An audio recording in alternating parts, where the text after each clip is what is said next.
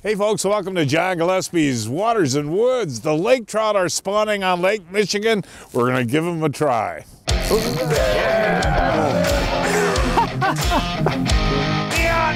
fish are all in our harbors. Close to 14 there. Are you having fun? I'm having a blast. Fleet Farm presents John Gillespie's Waters and Woods. Fleet Farm, the ultimate fishing headquarters. Yes, folks, it is a cold, windy, wavy day, and we're out on Lake Michigan off of Milwaukee with our buddy Captain Caleb Zorn.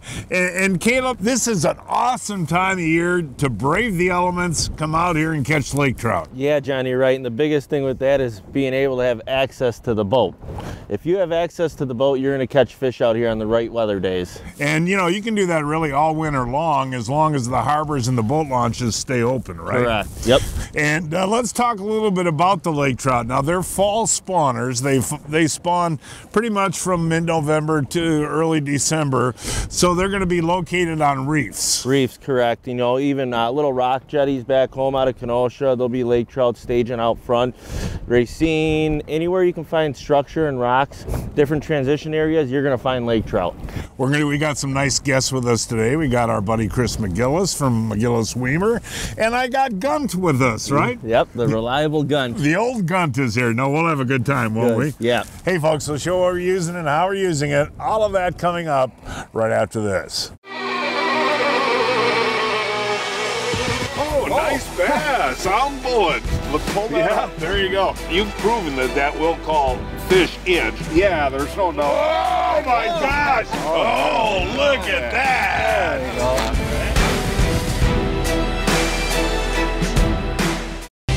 This holiday, why not give them the gift of their first ride? Now during the Yamaha Let's Ride Holiday Sales Event, you can make their dream a reality. With 0% APR for 12 months on all TTRs and the legendary PW50. There's never been a better time to make their first ride their best ride.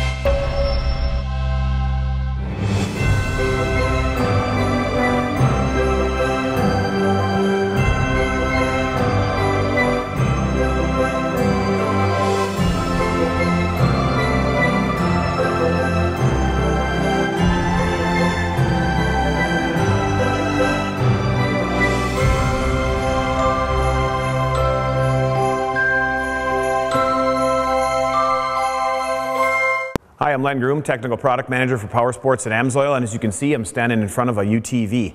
Now, when we start looking at some of these UTVs, the first thing that we notice is you can't see the engine anymore. That's because it's hidden way underneath, behind the seats, in front of the box. That means that the engine could tend to run a little bit hotter. That means that you need to not only have a good high-quality synthetic oil in it, you need to make sure that you're changing it. Now, if you're somebody that stores your UTV during the winter, you should be changing that oil in the fall before it goes into storage. If you don't, however, if you're running it all through the winter, be sure you're changing that oil at least seasonally, if not a little bit more. That way you can ensure that you're protected and the machine will do the work that you need it to do. Meet Chris McGillis of McGillis Weimer, experienced personal injury lawyers. John, you've gotten to know me. I mean, I'm a really passionate person. Everyone on my staff is, everyone on my team is. You know, we are passionate about what we do. Helping somebody out, protecting them, doing everything we can to help tell their story, to make sure they're treated fairly, with integrity and with respect, and get a fair resolution, whatever that is for the client. I mean, that's extremely important to us. That's really all that matters. Hey, welcome back, folks. As we talked about a windy, wavy day out on Lake Michigan off of Milwaukee, and we're fishing for lake trout. But the coolest thing about this type of fishing, we're not trolling. We're hands-on jigging. Yep, hands-on jigging with their walleye gear. And that makes it a lot of fun, doesn't it? It does, the light tackle. And you can use any type of bait, you know. I like the old reliable jerk minnow there because it's got a single hook. Yep. And it hooks them real good. But what's the spoon you've got there? I got a moonshine here. It's kind of like a perch fire tire pattern, and it's got a lot of flutter to it. So I'll be casting and kind of bringing it back and letting it flutter. Now, was that your first cast? That was the first cast. Are you kidding me? Oh, look at that. Oh, yeah, look at the battle there, you guys. Going straight Look at down. that fight. Now, Chris, you're going to have to grab that net there, buddy. Yep. Okay, because these things fight, don't they? John, just like I said, I threw it out there maybe 30 feet. And what spoon was that? That was on the Moonshine Flutter spoon. Oh, okay, yeah. Well, This look thing's at got the- some shoulders. I know that does. You know, you always got a shot at a big fish. And again, folks, so much more fun than trolling, isn't it? It is. Look at that Laker to start our day. Get him in there, Gut. Nice job there, buddy. Holy cow. Your first cast of the day, right, Caleb? I hope that's a good sign, John. Yeah, that's awesome, buddy. Look at that fish. You know, that's incredible. Just a few miles off of Milwaukee to be able to catch world-class trout like that, isn't it? That is very special. And that was your first cast of the day? First cast, John. I mean, that is unbelievable. And now, is that a big one? You know, I would say it's a little bit bigger than average, but, you know, these days, what's average? Just Yeah, right. depends on the bait they're feeding on. All right, well, good job. Way to start Thanks. us off, man. What happened there, Caleb? John, it's been a little bit of a grind here. You know, I switched spoons and just hopping it very slow off the bottom. So slow the presentation down. It's very slow. A decent fish? Yeah, and Gunter's up front here chasing him with the hummingbird, and he says he gets him to come around when it's just sitting there. So when he moves it very aggressively, they kind of go away. Aren't those fun to fight? They're awesome. We got a net handy? Oh yeah. I mean, they're like torpedoes down there, aren't they, Caleb? Yep. Okay, here we go. And come on, let's not lose them there, buddy. Ooh, that's a nice lake trout right there. Look at that. In there you go, buddy. You know, that's interesting, though. We went through a couple-hour dry spell. You caught that one on the first cast. So we're all trying different lures and different presentations, right? Correct. And what did you do to make that a successful cast? Very slow hops off the bottom. Really? Very Okay. slow. Almost like a real lethargic jig just coming off the bottom. And, Aren't those beautiful fish? Now, what's the eating quality? These fish aren't too bad, you know, but right now they're spawning, so they put a lot of stress on themselves, and now they're trying to put the feed bag back on. But, you know, in the summertime, we smoke a lot of lake trout. They're really good smoked, aren't they? Yep. Hey, look at that. Chris McGillis, my buddy. How was that hit, pal? He came, he hit it hard, John. Did he really? Yeah. Now, these things really fight. You've got my inshore St. Croix rod. I use that for saltwater. That's actually a pretty good rod to use out here. And She's Caleb's going to show us how we're jigging here, folks. What was on that, Chris? This was the Castmaster, John. It's, oh, I think it's yellow look and at silver. that. Oh, yeah, that's cool. There we go. Right. One more turn. One more turn. Nice job there. So, Chris, you know, when I called you and said, let's go jigging for lake trout, what did you say? I said, heck yeah, let's do it. But I mean, it is a unique way. Now, you've been out here on the lake trolling and doing that stuff. This is unique, isn't it? It's so much fun. I mean, it's cold outside, but when you get these big ones on, John, you warm up quickly. So you're just kind of working that slow? I listened to Caleb. He said, work it slow, give it some hops, give it a pause, and then she cracked it. Good. All right, well, this is a nice, now that right there, Chris, if you wanted to eat one, is probably about the good size right there, you know? And a lot of guys like to take these and have them smoked, Chris. Yeah, beautiful. Look at the colors on her, John. They really, really are Orange pretty. fins. So you slowed your retrieve down there, huh? Yes, big time. Well, I guess I'm going to have to do that too. I mean, normally this time of year you're catching them pretty easy, but we're working today, aren't we? We're putting our time in, but that's, like you said, nothing worth anything. You got to put time in. Now, hey, Caleb, maybe you can show us how you are casting and jigging that. Yeah, so I'm just doing short little lifts, and like I said, they might be less than 2 feet, and the bottom's real rocky out here, so you might lift it up, and it's coming up and hitting bottom, and all of a sudden you'll get like a flutter where it goes down for a good 5 seconds, and you're just giving it short little hops. And that's with the Castmaster or a spoon or any type of bait you want it to flutter a little bit. Just maintaining contact with the bottom and hopping it off. I just did exactly what you told me to do, Chris and Caleb. Slowed that down, buddy, and he smoked that Castmaster. Oh, man, is this fun, folks. They just battle you. Oh, look at that rod, man. That is so cool. I'm going to have to stand up, I think, to get this guy. I'll tell you what I did, Caleb. You just showed us how to jig those, and, man, that worked. Slowing it down. Just, you know, a little pop. Ooh, look at that, folks. Okay. Oh man. This feels like a pretty big fish, you guys. Yeah, we turned that camera off for a second. Look at that thing. Oh my gosh. Make sure you're. Look at that. Oh my gosh. Pretty tight. I know. Loosen it a tad there. Work them, John. Holy cow. I'm trying to keep my balance here, folks. Wow. Oh, here he is. Here he comes. Oh, look at the size of that thing. Holy moly. Nice work. Folks, I gotta sit here and rest for a second. I mean, that was so cool. And Caleb had just showed us how to slow that presentation down. So, you know, a lot of people think a Castmaster just for steady retrieve. That's not the case, like Caleb said before. So I was just popping it. That's a big one. Wait till you see the colors on this fish. Okay, that's that Castmaster, and I'll tell you what, he was barely hooked. Yep. But it was such a neat hit. Pop it off the rock, boom, you know? Those, they're definitely taking it with a slower retrieve, you know, very slow presentation. Now, when you're doing this, you know, I like to use that 20-pound Smackdown, that Seaguar Smackdown line. Yep. But your leading material, what do you like for this? You know, I'm using the Trout and Salmon Seaguar, and today we're beefed up a little bit. I think we're running 20, just because the rocks and the zebra mussels are so strong down there. It feels like every, you know, maybe 15, 20 casts, you got to check it and just make sure, you know, because like you said, these fish are definitely staying tight to the bottom. Hold that out. I mean, now, folks, that is a solid, what, 12 to 14 pounder? Yeah, it is. And how big do they get? All the way into the 20s. Well, let's see if we can get a 20 That'd today. Be awesome. Hey, good job, buddy. Nice Nice work. fish. Breaking news from Fleet Farm. Check out this deal. Save $100 on the Clam Yukon XT Thermal 2-man ice shelter on sale for $799.99. Hey, Caleb, Lake Michigan is so big. How do you kind of narrow it down where you figure the lake trout will be? It really comes down to your electronics. Like the Humminbird, we've been paying a lot of attention to it today, figuring out contours with the little humps, some troughs maybe, and that seems to be where the fish are sitting. Now you control for them too this time of year with success, right? Oh yeah, guys will pull spoons on short lead cores, some planer boards here and there, dipsy divers, and have good success doing it as well. Now, do you want a hard bottom? Honestly, that depends on the hour. I wouldn't even say the day. A lot of times those fish will move around and they'll move up out of the hard stuff, maybe chase some bait, eat it, maybe slide off onto the mud, you know, the clay bottom, and just kind of hang there after they've, you know, put the feet on for a while. Now, I noticed too that we're fishing water that comes up to about 35 feet with 50 feet around it.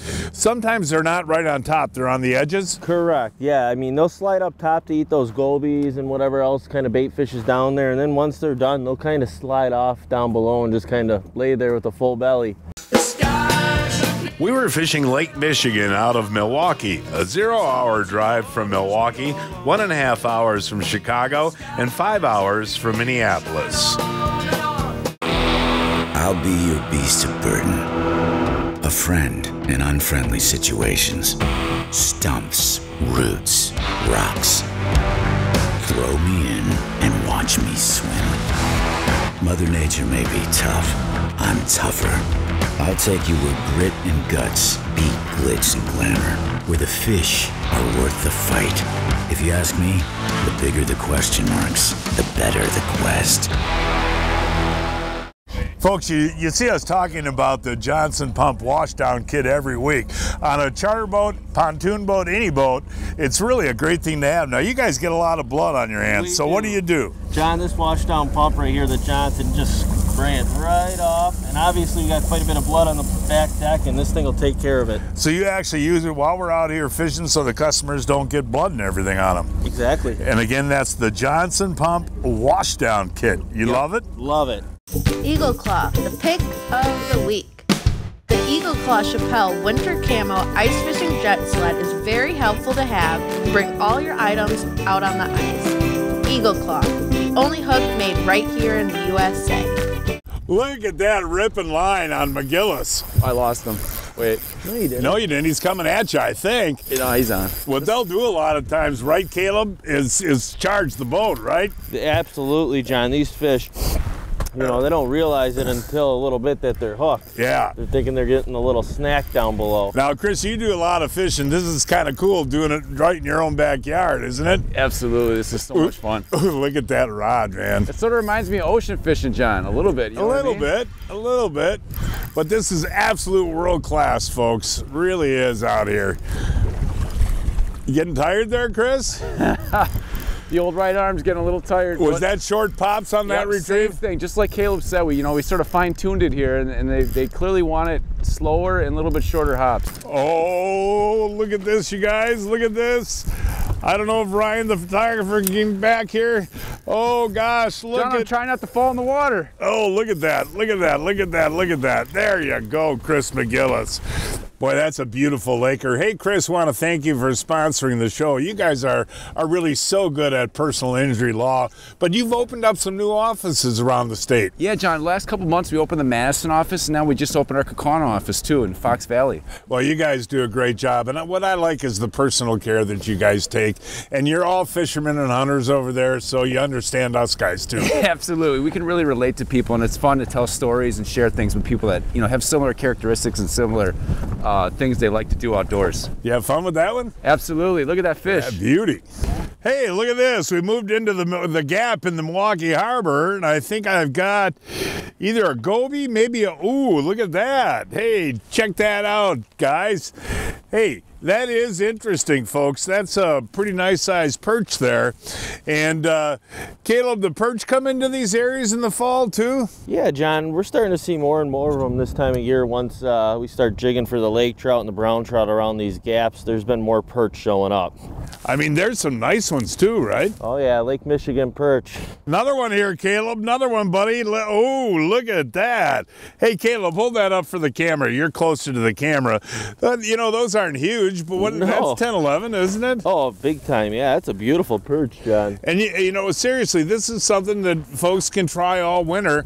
I know years ago that, you get into February and March, they start really moving into spawn, right? Yep. Yeah, more fish will start moving into the springtime, but no, this is an awesome. And it's a 5-fish limit, right, in Wisconsin? Yep, Wisconsin's 5. Now, you go down to southern Indiana and catch them too, right? Yeah, and you're allowed 15 down there. Okay.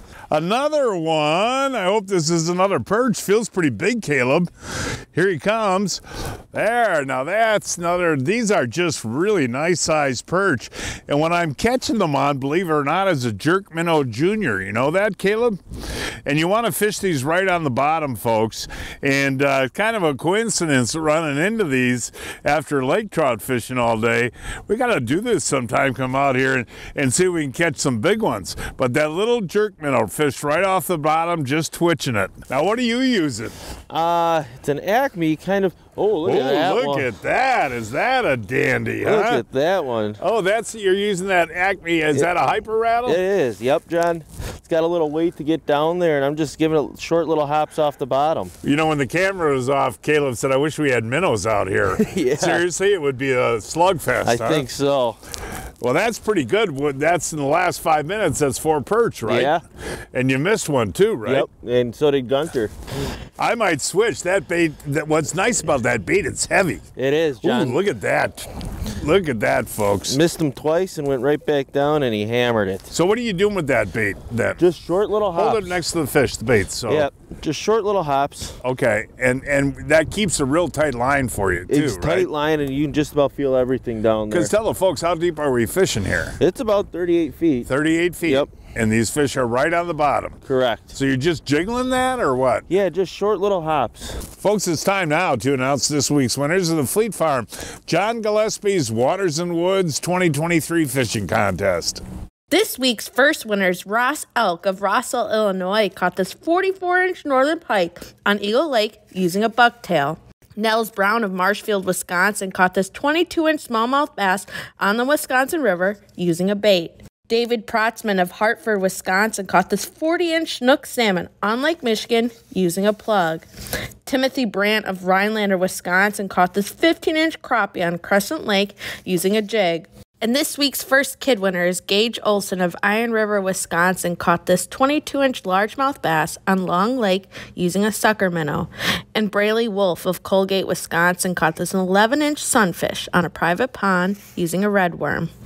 Each week, I shop online at fleetfarm.com to check out the latest deals. This week, when you buy the Milwaukee Hammer Drill Driver Kit and the K-Drill Ice Auger, you get a free $75 Fleet Farm gift card. And when you buy a Strike Master 24-volt lithium auger at a low fleet price starting at $429.99, you get a free $50 Fleet Farm gift card.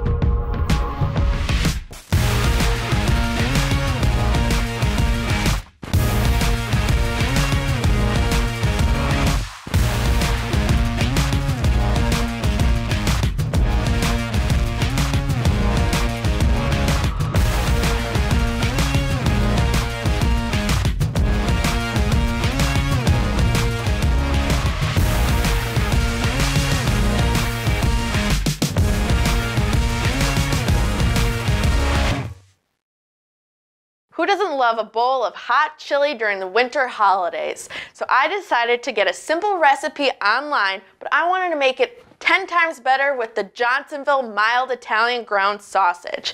You can add this to any of your favorite recipes as well. All you have to do is add equal parts of your Johnsonville ground sausage and your ground beef.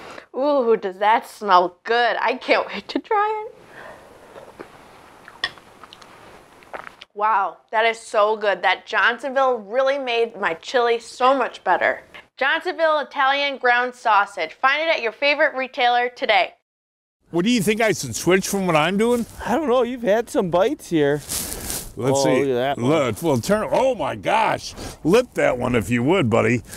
Look at that! Isn't that gorgeous, Beautiful folks? fish. And again, that's that hyper rattle. Yeah. Yep. Like you said, it's the bigger version. So, since we're fishing so deep, I'm maintaining quite a bit of contact with the bottom, just giving it little hops.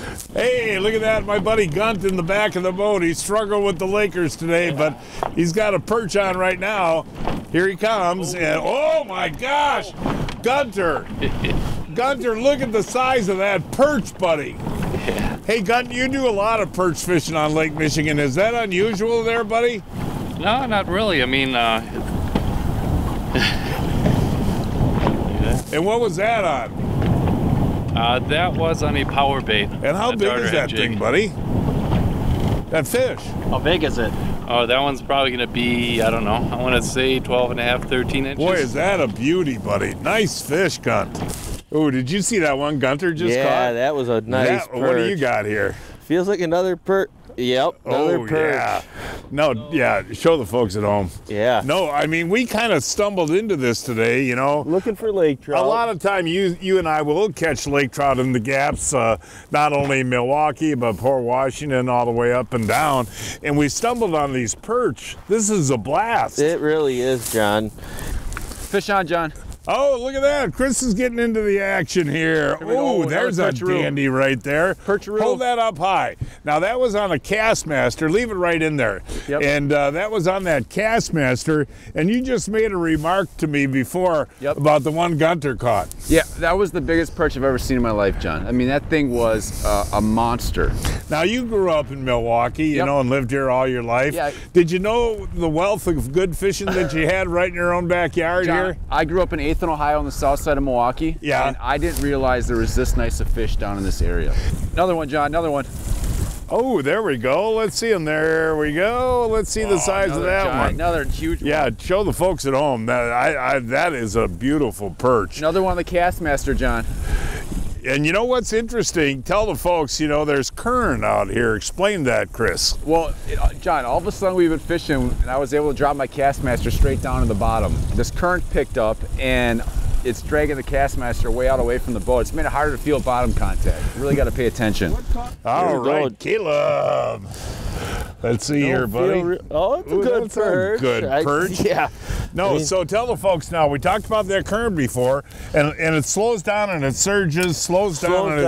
And right now it's slowing down, and we're starting to maintain with the contact with the bait a lot better, and we're starting to get more bites. Gunter, let's see, buddy. He caught the biggest of the day, and now he caught another dandy there. As big as the last one. No, Caleb, when you look at that size of Gunter's fish there. Got one. Oh, you got one. Oh, this feels like a good one, John. I'll come up there with Gunter. No, have him come back here and we'll show these fish if you get them. Oh, yeah. There you go. Hey, bring yours back here, Gunter, and let's hold these up together. I mean, you know, everybody travels all over the Midwest to find perch. Gunter, have they been around pretty good the last couple of years? They're making a comeback. They're showing up more and more again. Ooh, in the back of the boat, and ooh. Take a look at that one, you guys. Look at that fish there, Caleb. Nice. I went back to that jerk minnow. And Caleb, you know, time of day is pretty important for this perch fish. And once that sun gets down, it's pretty much done, isn't it? Yeah, John, you know, with how dirty the water is here, it's pretty stained today. I would say we don't have much more of a time frame left to get these perch, fishing them down so deep. Caleb Zorn guides the Wisconsin waters of Lake Michigan. For more information, give Caleb a call. That phone number is 262-515-7944. Oh my gosh, look at the head on that. And look at that mouthful of weed. Look at that pike. Are you having fun with the tip-ups? Having a great time. Love beaver dam. Oh, look at that, Blake. Holy cow. Look at that pike, Blake. Oh my gosh! Look at the size of this pike! Oh my gosh! That is a trophy pike right there, pal. Oh man, is that gorgeous. Look at this guy, folks. This is a beauty. Oh, wait till you see the tummy on this guy. Oh, Pete, I'm getting too old for this. So, John, you haven't heard of Brian's Custom Steps? Oh, Pete, those are awesome. How can I get a set? Yeah, I love these big no-slip platforms, and they're made right here in Wisconsin. For more information on Brian's Custom Steps, call 920-315-0333. Thanks, buddy. You had a good time. And folks, that is our show for today. Please join us next week. I don't know where we're going to fish at. We will find a place somewhere. Until then, I'm John Gillespie, hoping to see you enjoying John Gillespie's Waters and Woods.